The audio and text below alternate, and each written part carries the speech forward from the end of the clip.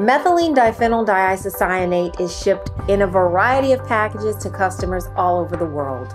Almost all shipments make it to their intended destination without incident, and most are transferred without spillage. But regardless of how carefully procedures are followed, emergencies do occur. If this happens, it's important that you respond in an appropriate manner. In this section, we will discuss emergency response to an MDI spill within a facility as well as disposal guidelines. The best time to think about how to respond to an emergency situation is not when the emergency is taking place. An emergency response plan must be in place before handling MDI. Be sure your emergency response plan includes information such as what you need to control a release of MDI, avoid potential cross-contamination, prevent injury to yourself and your coworkers, or damage to the environment. Periodic review of your plan helps ensure the plan remains current with legal requirements and leading practices. In addition to your facility's emergency response plan, some manufacturers may supply their own in-house emergency response telephone numbers and contacts in case of an incident involving a spill, leak, or damage. All MDI producers in the United States are registered with Chem Trek, the Chemical Transportation Emergency Center, established by the American Chemistry Council.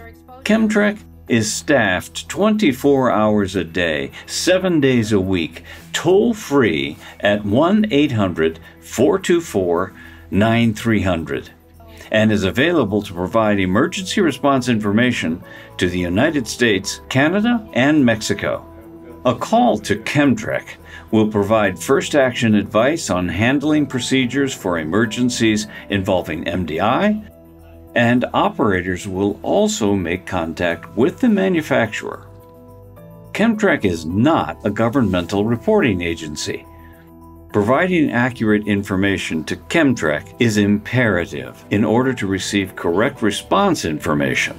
So, it's important to identify the product by its trade name. All U.S. producers of MDI have response capabilities and can provide assistance if requested. If a package arrives at your facility and is leaking, follow your company's emergency plan or call Chem Trek to communicate with the product manufacturer for assistance. In the event of an incident, allow only trained and qualified individuals into the spill area. Never approach a spill without the appropriate personal protective equipment. MDI is normally transported and unloaded at temperatures below 130 degrees Fahrenheit. Below this temperature, MDI has a low vapor pressure, which greatly reduces the potential for exposure by inhalation. In the event of a product spill, activate your emergency response plan and stop the flow of product from the source if this can be accomplished safely. Do not allow spilled MDI to flow into drains or sewers. MDI will react with water and could obstruct the flow and clog the drain.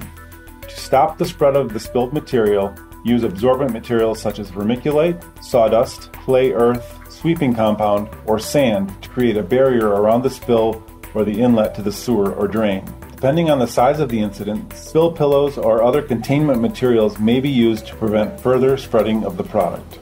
Once the spill has been stopped, absorbed, pumped off, or removed from the receiving surface, and there is no chance of further spread of the product, decontaminate the area with an appropriate neutralizing agent. It is important to ensure all liquid has been absorbed before attempting neutralization of remaining product.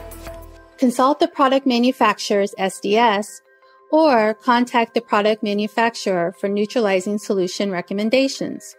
Prepare the neutralizing solution ahead of time, as well as the absorbent material, and have them readily available if an emergency arises. Apply the neutralizing solution over the entire spill area. A common ratio for thorough decontamination is 10 parts of neutralizing solution to 1 part spilled material. Once the neutralizing solution has been applied, cover the area with the additional absorbent material. Spread the absorbent material around to aid in contact between the surface and the neutralizing solution. Then shovel all of the absorbent material into an appropriate waste container. Apply neutralizing solution again to help ensure adequate decontamination. Place the lid loosely on the container and move it to a well-ventilated area in case further reaction occurs. Do not tighten the lid because dangerous pressures may result from the neutralization process. Carbon dioxide gas is generated through the neutralization process, so frequent monitoring of the container can reduce potential risks. The lid is not secured until the reaction is complete. Properly dispose of all contaminated protective equipment. Any waste material that has been generated during spill cleanup must be disposed of in accordance with applicable regulations. Depending upon the circumstances and the amount of the spillage, local agencies may have to be notified.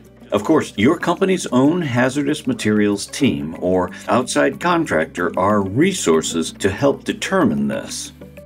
Containers used for waste disposal must be labeled in accordance with applicable waste regulations such as those promulgated by the US DOT and EPA.